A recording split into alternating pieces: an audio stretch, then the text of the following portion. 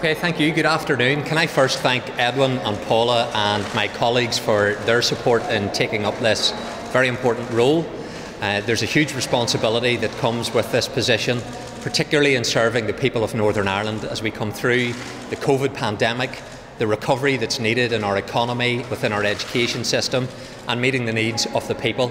We have a huge task when it comes to tackling our waiting lists, and we need to get to work. So what we now need is an effective transition that needs to take place next week so that we have that smooth delivery of governance, and that is something that I look forward to doing. I want to pay tribute to those of whom I'm following. Dr. Paisley, who founded this party as First Minister, Peter Robinson, and of course Arlene Foster.